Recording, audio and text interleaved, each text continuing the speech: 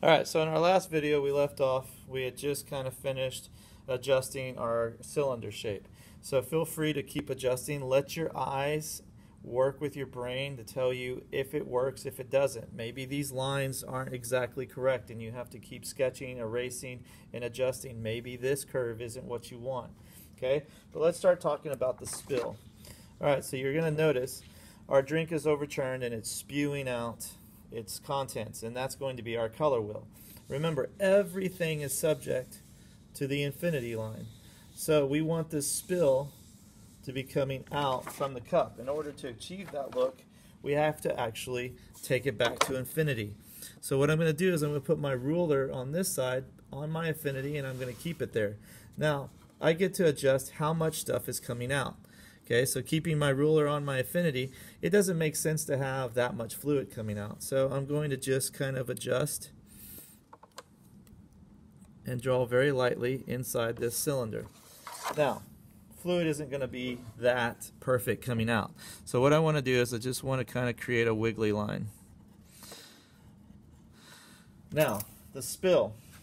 It's very important that the spill grows, gets larger, but there's a few ways where we make it look like it's coming out at us. So what we want to do is I want to kind of overlap. So I'm going to come below my spill line. I'm going to start off horizontal. It's very important that my first line is horizontal. And then I'm going to make this irregular shape, whatever I want. But when I get to this side, it's very important that my last line is also horizontal. And then if I want, I can have another color inside my cup that's coming out. And then again, I'm going to repeat this shape. I'm going to keep my lines thin at the top but horizontal. See, look at that, horizontal and thin and close.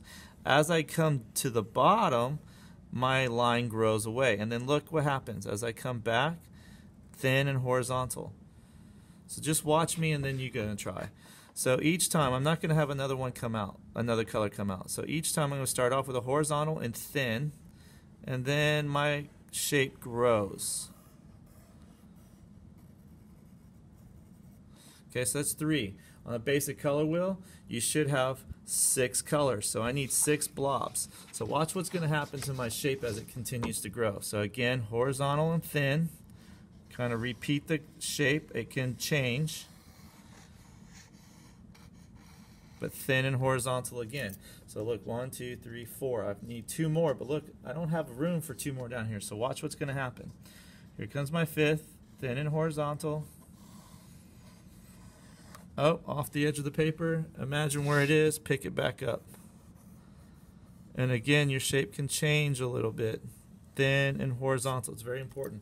All right, so one more.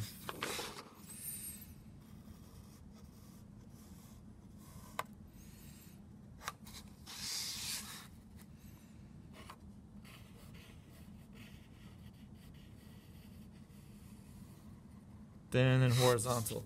Now it looks like my spill is coming out towards me.